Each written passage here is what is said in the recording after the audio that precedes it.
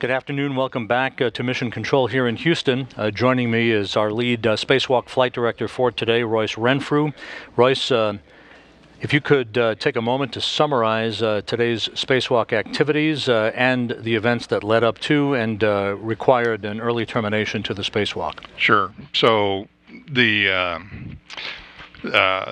what I said to the team before we went out the hatch, and I've said this in every EVA I've done, the one in December was the same speech, was that the objective that we have today is to take the crew outside the hatch and bring them back in, and somewhere in between the depress and the repress we're going to do some other things, but the primary objective is to get the crew back inside the hatch safe, and that's what we're all focused on. And that's exactly what we did today. We went outside, we did a couple of tasks there. The suit started talking to us.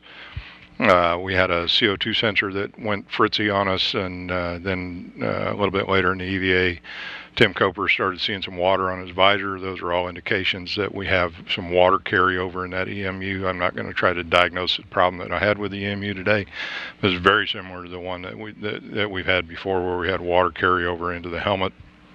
I made the call after we started getting some water on the visor to terminate the EVA.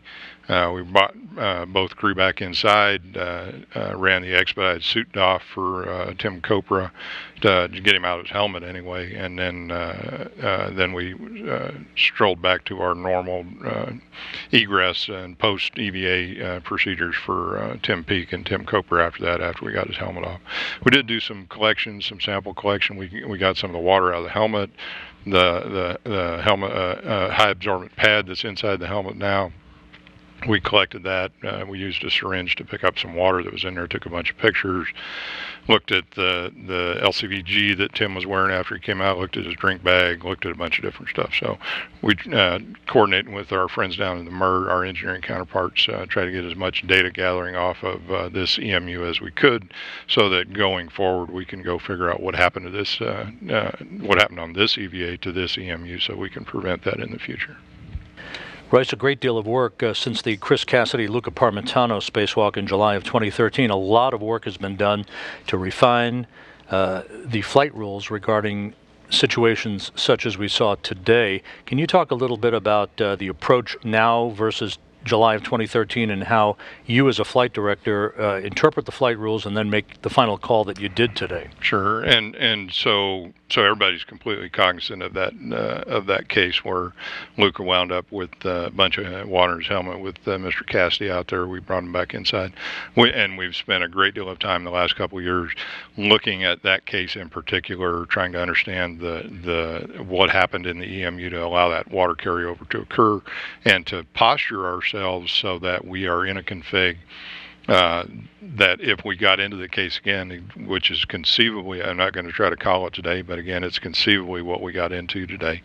I think that demonstrates that the training that we've gone through in the last couple of years, you're talking about the flight rules, we're talking about understanding what it means when that CO2 sensor goes bad. That could be water carryover into the suit. We didn't terminate the EVA at that time because we've seen that in the past, but we did, if you remember, as we were going forward from that point, we did ask Tim Kopra to give us HAP checks more often than we had normally would have, and that's part of the training, part of the follow-on from what we did there. You see that CO2 sensor go bad, one of the legs of that fault tree says you're going to get water in the helmet, so you start asking the crew, not only are you starting to have any CO2 symptoms because I don't have a sensor there, but are you starting to feel any, if you move your head around inside the helmet, are you starting to feel any water in the HAP? And then when we got the water on the visor, that was the trigger where I pulled the trigger and we terminated the EVA. The activity today, all these events you just described that led up to the decision you made to call off the EVA at an earlier point, all the major objectives have been completed, of course. Obviously, the crew was never in any danger, right?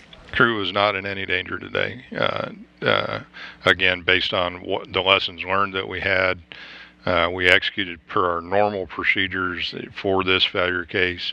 There are multiple failure cases on the EMU, and we spend a great deal of time looking at each of those individual failure cases. What would you do in this case?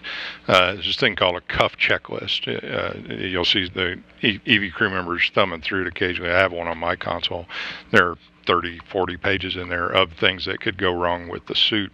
One of them in there says, well, you have water in the helmet. So we executed per our nominal timeline, and again, the crew is not in any danger, which is why we were in a terminate case instead of an abort case, and we did not do the expedited repress. We did the normal repress because following the signature as it was going, we made the decision that we did not need to go down a path to do an emergency repress of the airlock or call an abort for the case. There's a subtle difference in EVA terminology between a terminate and an abort.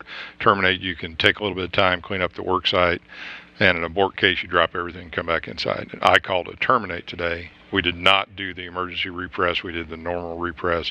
So we were in control of the case, but we could not ignore the case as we went forward.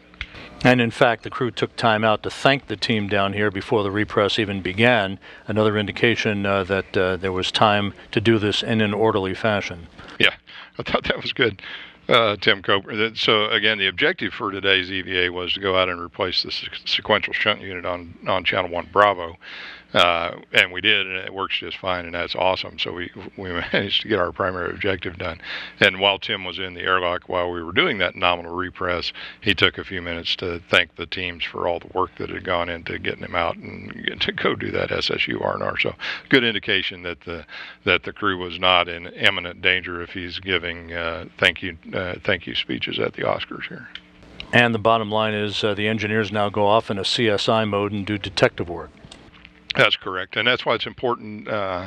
You probably heard some of the calls going up between Jessica and Reed there to go get a syringe and collect the water that was in the helmet. We collected the HAP out of the helmet. We collected a bunch of pictures, and then we'll turn all that over to the engineering community along with the ops guys, and I'll sit around and see if we can figure out what happened here again to try to prevent this from happening again.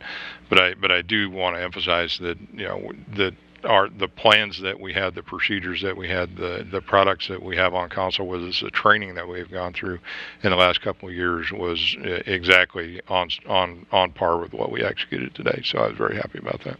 Team did a great job. Great. Thanks very much. Royce Renfrew, lead flight director for today's Spacewalk. Appreciate it, and congratulations on accomplishing the restoration of full power to the space station. Yes, thank you. Thank you very much.